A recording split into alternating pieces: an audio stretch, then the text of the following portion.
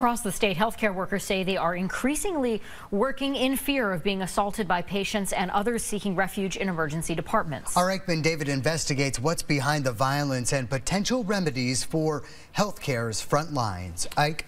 It was just a few years ago, healthcare workers were viewed as heroes as they braved the uncertainties of a worldwide pandemic. Today, many are still on the job, facing a different fear. Instead of a deadly virus, it's the violent outbursts of their patients. Here we go.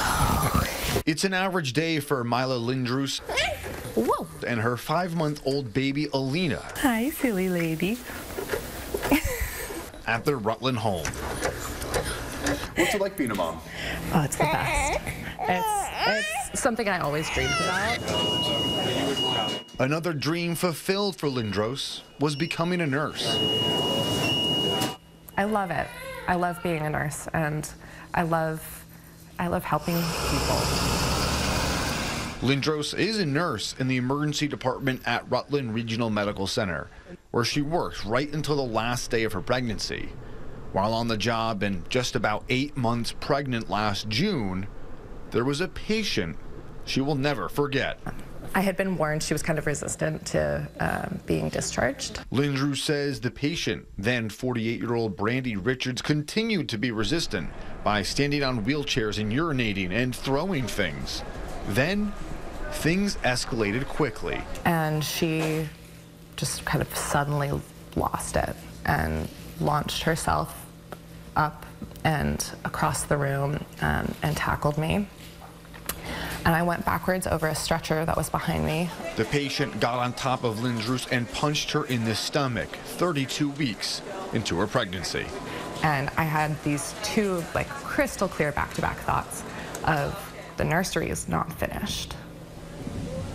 And this isn't worth it. Like, this job, this woman isn't worth it.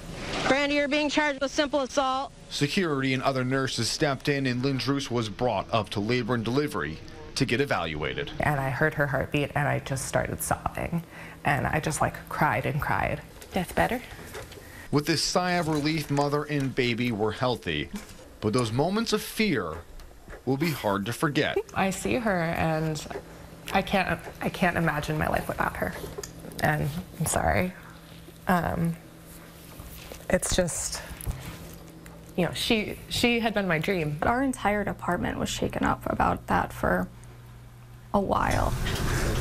Sheena Fisher is Director of Emergency Services at RRMC. She says Lindros isn't the only one in the emergency department who's been assaulted. And she's just one example of many. It's happening a lot more frequent than anyone knows. According to Press Ganey, an organization that runs healthcare surveys nationwide, 2 nurses were assaulted every hour in 2022. And in 2018, healthcare workers made up 73% of non-fatal workplace injuries. When I first started in emergency medicine, I never thought twice about being assaulted at work. But now, it's an everyday fear. RRMC documented 190 workplace violence events in 2022.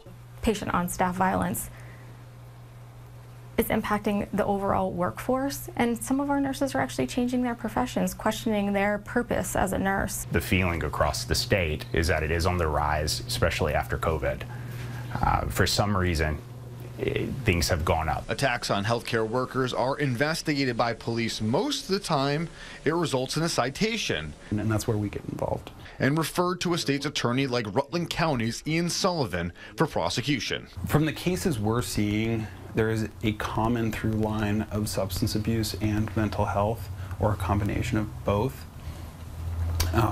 Those are factors in a lot of the cases we see.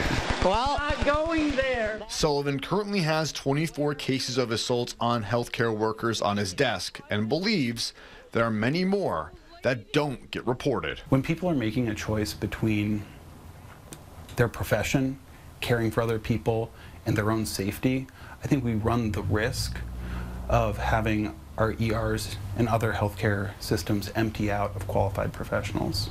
So how do you prevent that? I think accountability is one of the first steps. Let me see your birth. As for Lindros, she's back in the ED working, living with the trauma. This was my job that I had chosen, and I put her in danger trying to take care of sick people. As for Richards, the patient who allegedly assaulted Lynn Drewis, we're awaiting a decision from the judge if there will be felony charges or if the charges will just be dismissed. But many in healthcare and the legislature want to add more legal consequences for offenders, as many just get citations. Tomorrow, in part 2, I'll take a closer look at that proposal and why critics say it won't do much to protect healthcare workers. Reporting in the studio, Ike Ben David, Channel 3 News.